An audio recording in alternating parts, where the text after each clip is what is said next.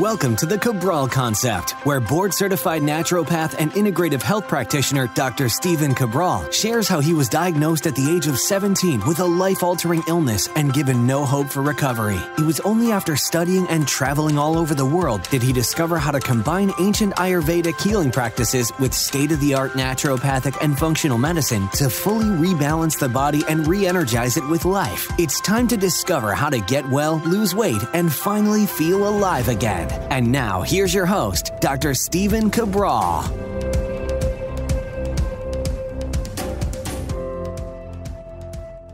Hey everybody, welcome back. We're here with the weekend edition of the show. So no matter what day of the week you are listening, I appreciate you. Thanks for tuning in. Of course, these weekend edition shows go live on Saturdays and Sundays, and these are basically the end cap of the week of the Cabral Concept. We call them our Cabral HouseCalls.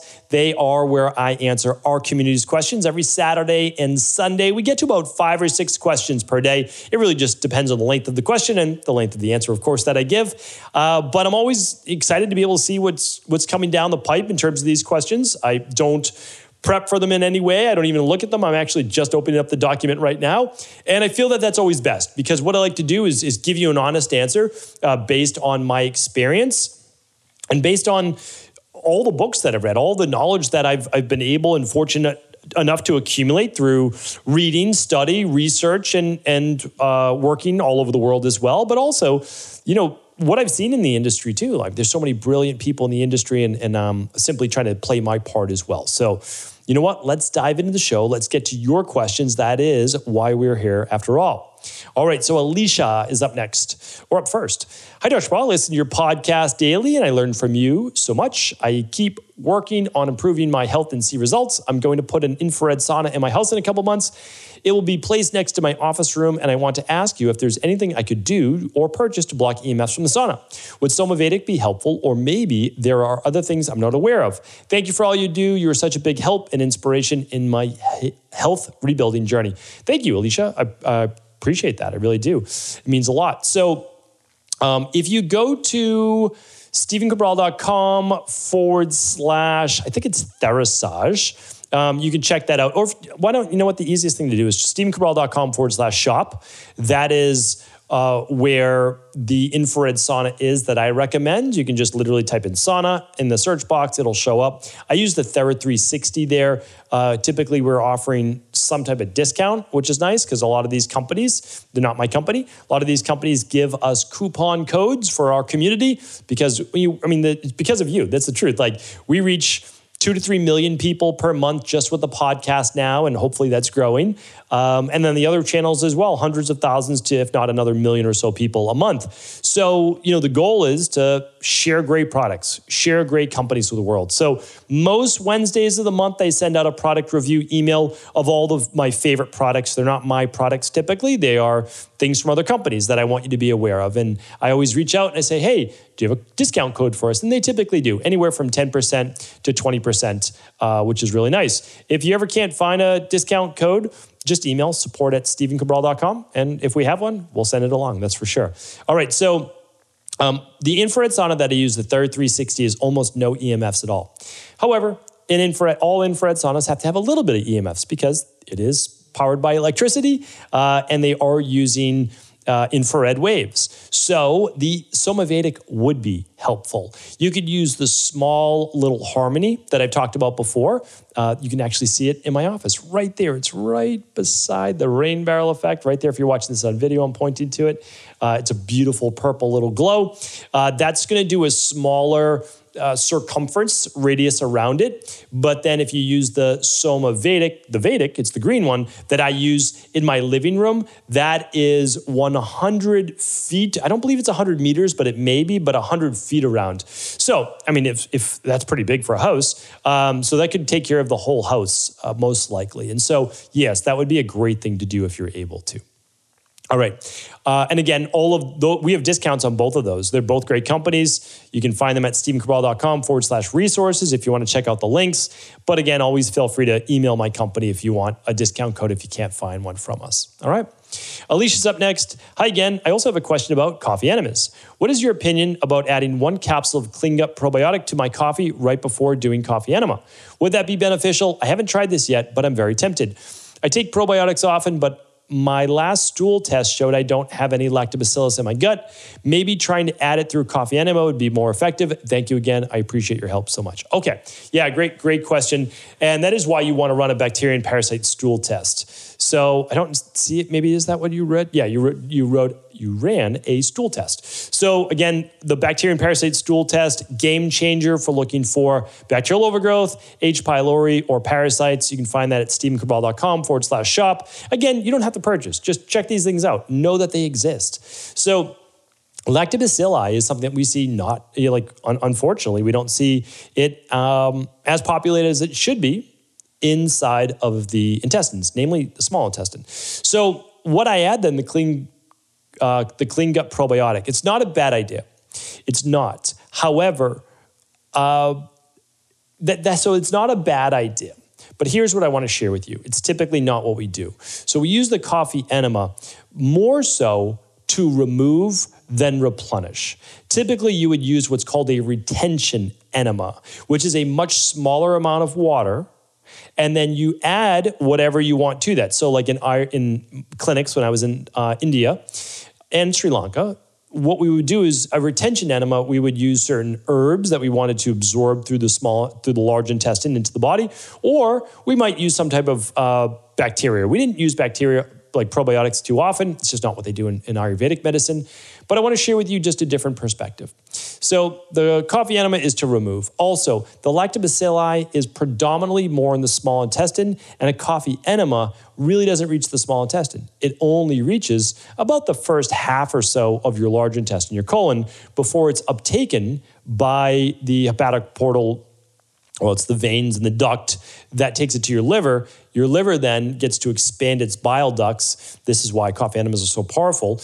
Produces more glutathione as transferase, so produce more of that powerful antioxidant detoxifier. And then all of the waste, especially from the bile, comes back into the colon, and then you excrete it in the toilet. And all this is done within 15 minutes. So it's very, very effective. I write about it in the rain barrel effect, and it can be very, very helpful. So, if you're asking me, no, I would not use a probiotic in this manner. So hopefully that's helpful. I always like to give you I know it's a long-winded answer to just say, no, I wouldn't, but I like to always tell you why. I think education is the most important. Nadine is up next. Hi, Dr. Ball. Thanks for the wealth of information you provide. I've suffered with severe gas and bloating for more than a decade. In January 2022, I did an endoscopy, which revealed I had H-pylori, about 4 weeks of heavy antibiotics treatment, and I did a stool test, showed the H-pylori was gone, but I still was very bloaty and gassy. I then did a breath test, and I tested positive for SIBO. I did another 2 weeks of antibiotics, but still suffering from bloating, gas, and indigestion. I've not retested for SIBO as of yet. My next appointment with my GI doctor is March 2023. I'm always extremely tired, lots of fatigue, brain fog, generally feel like, well, you can just read along. Of note, I had thyroid cancer. My entire thyroid was removed in 2012. What do you recommend now? Okay, bottom line is this. I don't think you need to retest a stool test because you already know. Would I run the Big Five? Yes, I would run the Big Five.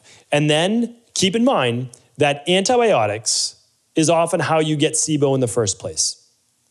So antibiotics, to get rid of SIBO, is why most people eventually relapse. Because antibiotics remove the bacterial overgrowth, right, that you have in your intestines, but then it allows for what? Candida and yeast overgrowth. And it also doesn't rebalance the gut flora, which is really what you're looking for as well. So bottom line is this: if you can run the Big Five, run the Big Five. After that, again, I have to give you my disclaimer. I can't give you any medical advice, medical treatment plans, medical cures, or medical diagnosis. If it was me, I'd run the labs. Then I would do the SIBO protocol with the citruscidal drops. I would use the specific nutrition plan that comes along with it. Then I would do the SIBO finisher. Along with that, I would absolutely be doing at least the daily nutritional support and the omega-3s. That's what I would do. Now, we'll work on the thyroid and we'll work on the adrenals and those types of things at the same time or after, but you'd want to run the labs for those to know exactly what to do. All right? So that is what I would do. Anne is up next. Thank you so much for all you do, Dr. Cabral. The guidance you give is truly life-changing. Thank you, Anne. Appreciate that. I have a question about some conflicting information, and I wonder if it just depends on bioindividuality. I've read not to do heavy exercise, such as running, on an empty stomach because it will spike cortisol, but also have seen that it is better to eat until an hour after a heavy workout. Apologies, for fat burning.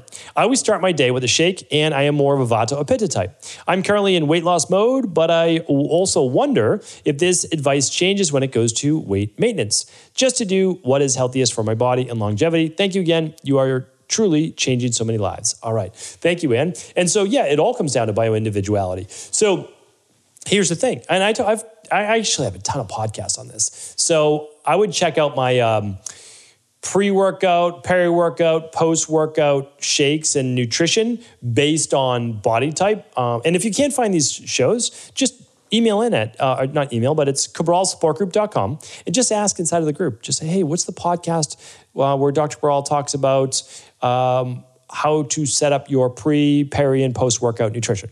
Because if you're looking for fat burning, yeah, you don't do food before the workout, right?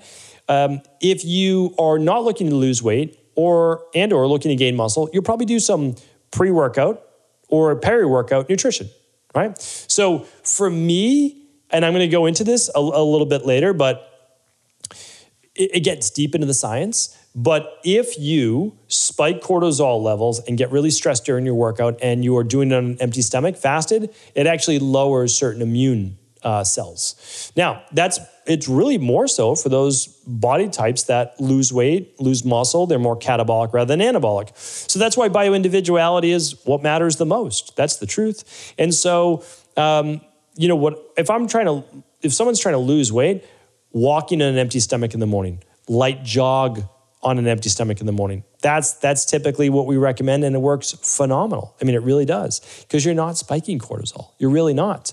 Light walk, light jog, no, it's not heavy. But then later in the day is when you do your bigger workout. Now, you've had food since then. Everything's good. Cortisol is highest between 6 and 10 in the morning anyways, so kind of that's what you're looking at. So, yes, I do it all, right? I mean, I really do, meaning I would not eat before my workout if I was looking to lose some weight. And then you would vary it from there, whether you're looking to gain weight or not. All right. So it's like nobody's wrong and nobody's all right if they're only giving one part of the story. So yeah, hopefully that's helpful. Let's get another question in here today. Anonymous is up. Hey, Dr. Cabral, I hope you're having a beautiful day. Well, thank you. I hope you are as well. I have a quick question for you. What is your opinion on using semaglutide for weight loss, even though I'm not a diabetic? My endocrinologist, who's also a functional medicine doctor, prescribed me ribociclib. I don't know if that's how you pronounce that. I know what you're talking about, but I don't know if that's it. To help my weight loss and insulin resistance. I've done the Fat Velocity program, lost a few pounds, and would like to try something else. I'm afraid to try semaglutide, and I'm very wary of it. What is your opinion on the subject? Okay, I totally get it. And here's the thing. I'm doing a whole show just on this product because they are pushing it to everyone as it is the saving drug for all people who need to lose weight. And we have to be really careful with that. Keep in mind, general philosophy, we don't get something for nothing. Taking a pill for an ill does not solve the problem. And semaglutide is not, it's going to do that in the short term. No doubt about it. It's like a low carb diet for 4 months, right? Yeah, you're going to lose weight, especially if you even exercise with it. But guess what? You're going to destroy your resting metabolic rate. You're going to destroy your metabolism. Check out the Biggest Loser study that I gave people. Destroyed it. Lowered the amount of calories they can eat per day by over 700 calories. That means they can no longer add food back to their diet or they will gain even more weight. So we need to be careful with this. I'm going to do a whole podcast. I appreciate you bringing this up. About 2 to 3 weeks maximum. And for you, we'll say it's for you. Yes, let's go with that. And so I appreciate that. We've got a few questions on this. I want to do a whole show, all right? A whole show. So my first inclination is just to tell you to be cautious. to be careful of these wonder drugs, right? Maybe one day there will be a wonder drug that extends lifespan and improves weight loss and all of these things. Maybe. I don't know that we're there yet. I'm going to give you the pros and the cons, all right? Because there are obviously pros, but I don't want you to forget about the cons. And so I want to look at that as well, all right? We're going to keep it at that for today, everybody. Thank you. I appreciate you. I'll be back tomorrow answering more of our community's questions. Take care. I want to sincerely thank you for your support of this podcast. I couldn't do it without you, and I mean that. I truly do. I also want to make sure you knew that we now have multiple ways for you to find your answers to the most difficult health, wellness, weight loss, and anti-aging questions. You can find podcast-specific topics like thyroid, adrenal, hormones, sleep, digestion, Ayurveda, and many more at stevencabral.com/podcasts that will then link you to your favorite Apple, Spotify, and other podcast players. Plus, all new podcasts and weekly exclusive video content is being added to our YouTube channel at youtube.com/Steven Cabral. And that's Steven with a PH. Head on over and subscribe so that you don't miss any of the exclusive content. Lastly, if you've ever found any of my podcasts or books to be helpful, I would really appreciate it if you could leave a review on iTunes or your favorite media player for the podcast. Rating and subscribing to the YouTube and podcast allow me to reach more and more people and help spread my mission of healing throughout the world. Thank you again for being a part of this movement.